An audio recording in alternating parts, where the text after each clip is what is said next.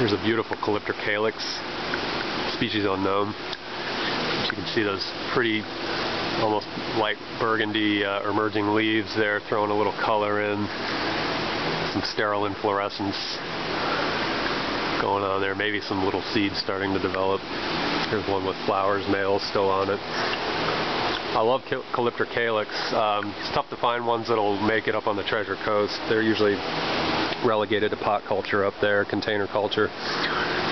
But they're definitely rewarding in their shape and their appeal. So once again, Calyptrocalyx in the hothouse at Farichild Tropical Gardens in Miami.